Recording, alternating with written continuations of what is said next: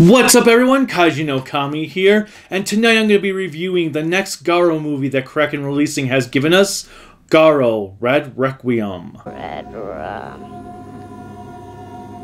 Red rum. Red rum. No! Not Red Rum, Red Requiem. Red rum. Red rum. Two completely different things with different meanings, not murder.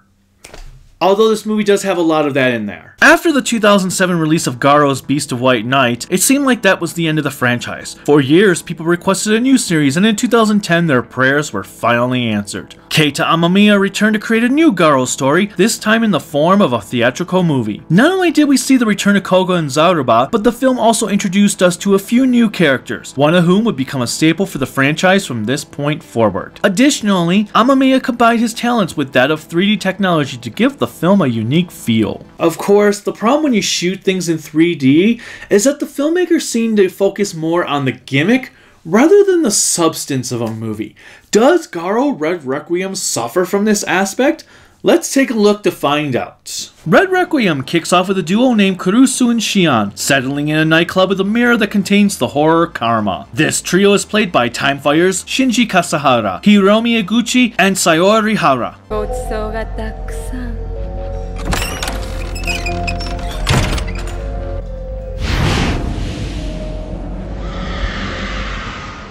From here, we meet two Makai priests that confront a horror with a baby carriage.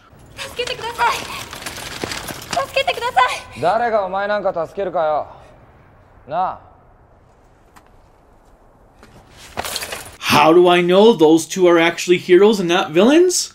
Well, it's simple. Look at their coats.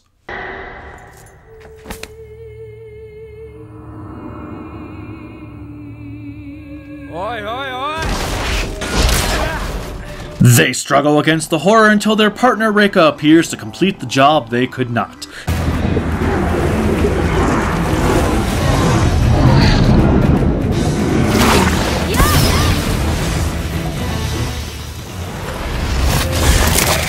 Time Green's Masahiro Kuranaki plays the youngest priest Shigato. Yosuke Saito is the older one named Akaza, while Mary Matsuyama portrays Reika. Koga suddenly shows up to rescue the trio from the real horror, Babel, which has taken on the form of a baby.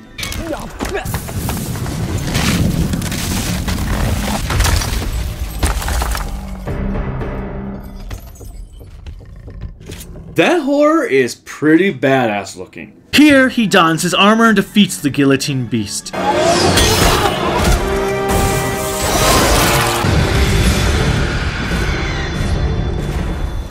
Hey girl, what's your superpower? Attacking people with goldfish. Wow. Afterwards, it is revealed that Koga has entered the city to take out Karma. Reika goes all emo on Koga.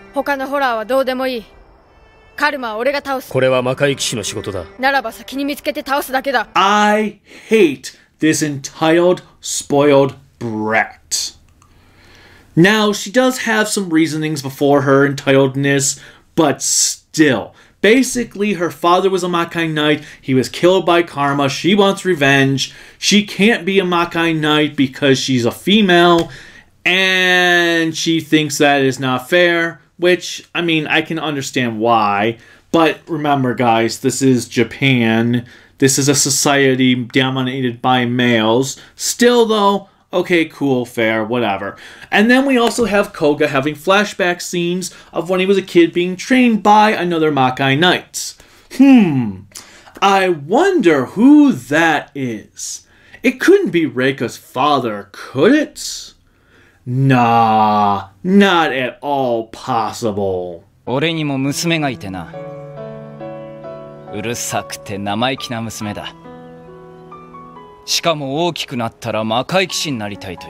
Oh wait. Yes, it is.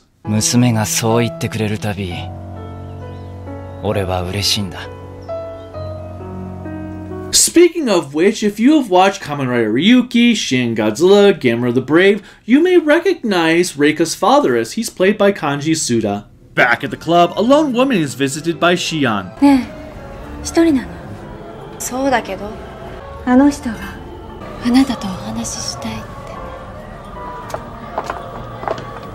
Oh yeah, he so totally doesn't look all that creepy there. Still, she goes to the back room with him. Well, I guess strangers with candy are the best kind, although he really doesn't have candy. 君が欲しいのは栄光と賛美か。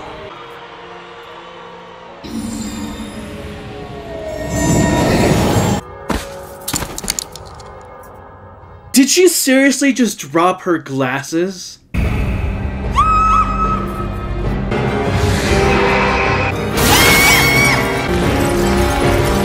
Bye-bye, Goth Velma. Karma's a bitch.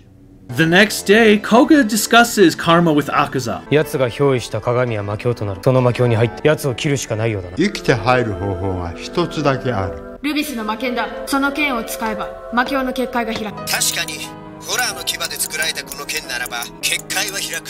Reika gets pissed off at this, so she decides to practice her Mortal Kombat skills.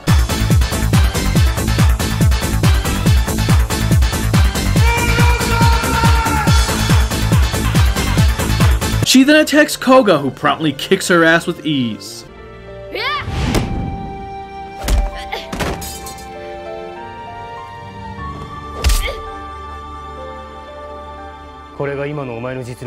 Another woman is devoured by Karma, leading Koga to the club. It is discovered that a Makai priest barrier has been protecting the club from detection. 誰が裏切った？こんなことができるのは魔界法師だけだ。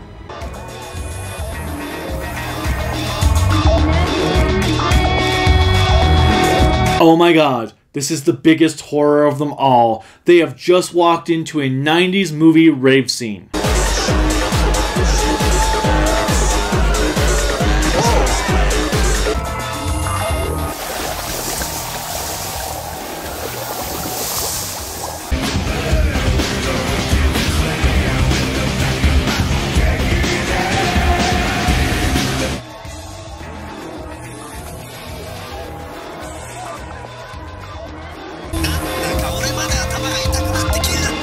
Reika is led to the mirror by Shion, so naturally Koga has to go and rescue her.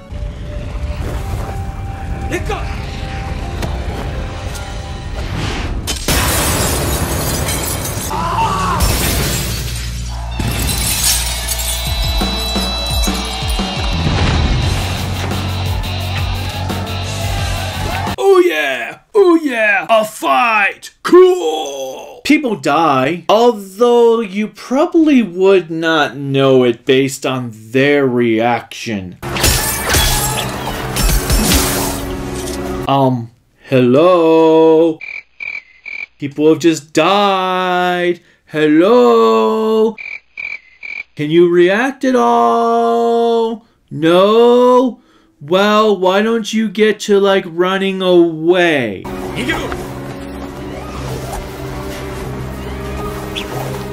Thank you. Well, whatever. Kanu's suit transforms into a horror. Koga's armor gets sucked into Karma's mirror when he tries to transform, causing both he and Reika to battle the vile creature without protection.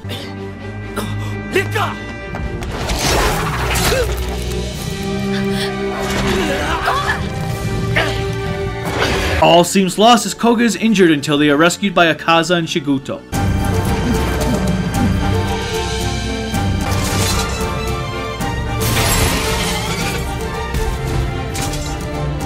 Akaza admits to being the one who put up the barrier, as Karma gave him a mirror that would allow him to see his deceased wife and daughter. Karma's a bitch. After recovering from his injury, Koga and gang head out to Karma's new hideout. Upon arriving, the gang decides to make a Scooby-Doo decision.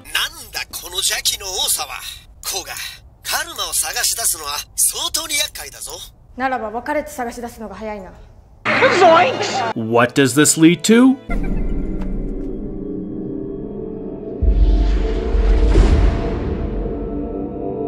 Wow, girl, can you look any more bored? Okay, yes you can. Yes you can. Reika battles Shion, who is apparently a one-winged angel. You know what that means, right?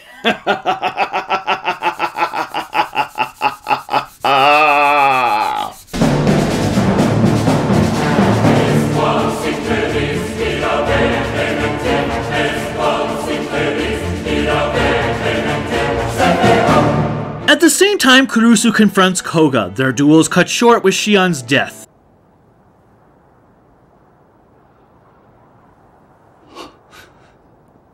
We are then treated to a flashback scene with an older Kurusu, played by veteran Godzilla actor Akira Nikao, lamenting the death of his wife Shion. お前の望みは何だ?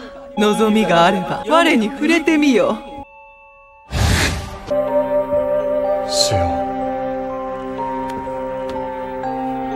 Akaza's sword is used to open Karma's mirror, which Koga and Reika enter while Kurusu pursues them.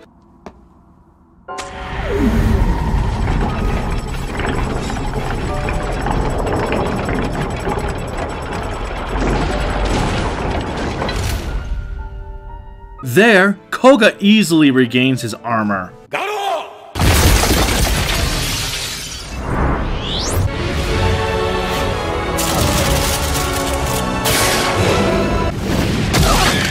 I mean, seriously, the dude didn't have to put up any sort of fight whatsoever for it. It was just handed to him. You'd think that Karma would have locked it up in some type of seal or barrier or something and make him have to earn his armor back. But I guess 97 minutes was not enough time to really do that, because they needed more time for the 3D effects. Nevertheless, we get a grand battle worthy of a final boss battle in a video game with Karma's defeat.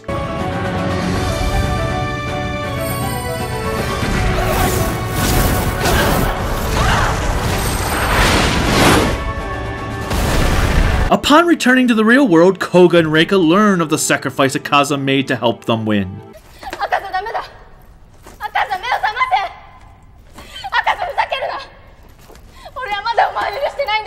Afterwards, they part ways.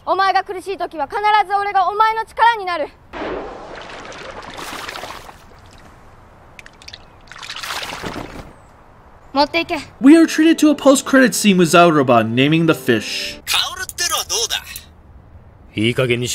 That was Red Requiem, folks. Compared to what came before, it was not exactly the most engaging Garo experience. There isn't a whole lot of substance to go with its style, as the movie is full of pointless 3D gimmicks and slow motion scenes that if you were to remove them, you'd probably take off a good 20 minutes or so, which may improve the pacing.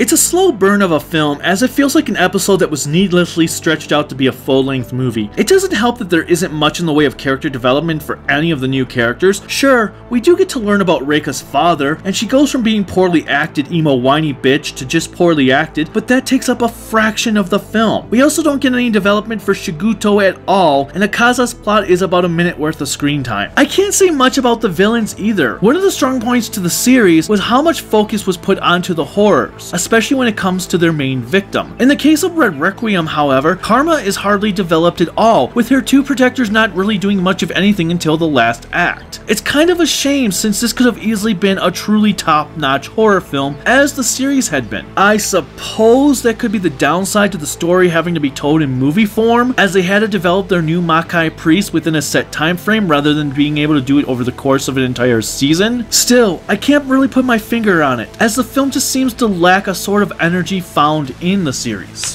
Thankfully, the scenes towards the end of the movie when our heroes are searching an abandoned building for Karma is full of suspense and tension, especially when the little cloaked minions appear. It features a lot of atmosphere and is what the majority of the movie should have been. Now, that isn't to say the movie is a bore fest, as it does have some good fights and the designs continue to kick ass. Babel's design at the beginning is quite awesome, as is Karma's form at the end, despite it coming off a little too similar to the final battle with Messiah. I also find myself enjoying the suitcase dogs that Shigoto uses a few times. The 3D gimmicks hold a charm at first glance, yet they slowly start to wear out their welcome as we dive into the movie's second half. Unfortunately, the same goes for Shunji Inoue's score, which is vastly inferior to the score we had by Shinji Kinoshita and Koichi Ota in the series. Like the rest of the movie, it isn't bad per se, it just doesn't retain that fast-paced energy the Garo series is known for. For example, I like the track when Koga fights Babel.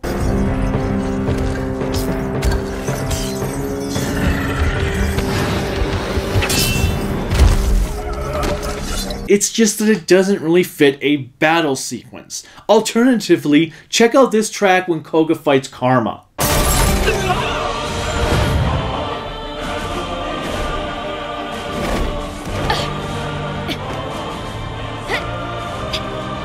Now that's what I'm talking about. Lastly, as with Kiba Gaiden, Kraken's Blu-ray release is on par with the Japanese one, sans the bonus features and 3D version of the film. However, unlike the Japanese release, Kraken has given us an English dub to the movie. I'm not exactly sure why they gave this movie an English dub. Perhaps they're planning to release it in theaters and wanted theaters to have a choice between Japanese and English. That's my guess, and if they're going to do a theatrical release, maybe they'll do the 3D version in theaters, which would entice people who already own the Blu-ray to go see it. But I have nothing to go on other than that. Either way, it seems weird to have an English dub for the movie and not the series. Not to mention hearing Josh Greeley as the voice of Koga sounds, well, odd. Your offensive form is extremely impressive. However, you need to work on your defense. I don't need to learn defensive forms. I just need to kill horrors! The cast itself is fine outside of one or two voices that don't feel matched. I'm just not a fan of live action dubs in general, so it didn't do anything for me. The fault wasn't yours. The rude one was Rekka. It's here. I can feel a horror's presence. It will show you your darkest desire. I see. So you're the daughter of that Makai knight. Still, the dialogue seemed to be on par with the Japanese script. あなたに似合いそうな素敵なドレスね。このドレスを着てあなたが最も輝ける場所に行ってみる？ A pretty girl like you should wear that dress. That's what you want. To wear that dress and go someplace amazing. Isn't it? Overall, I'm not really sure where my feelings lie on Red Requiem. It's not necessarily a bad movie, but it is one I have hardly watched over the years. I do like it more now than I did back in 2010. It just doesn't mean it's that good. It's a little too slow. The pacing is all over the place thanks to those slowdowns and 3D gimmicks.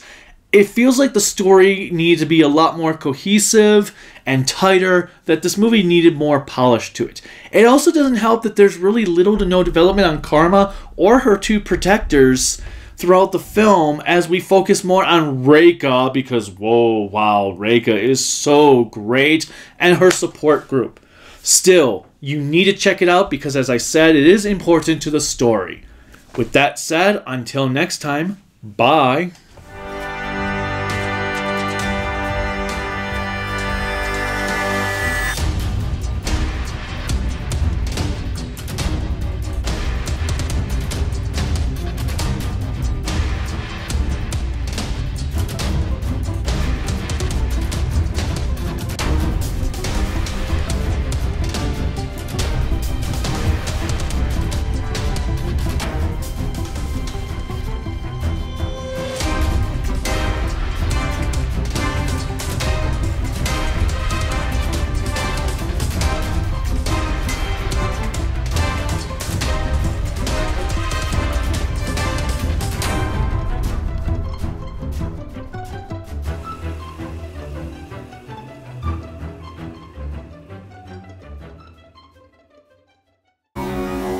You!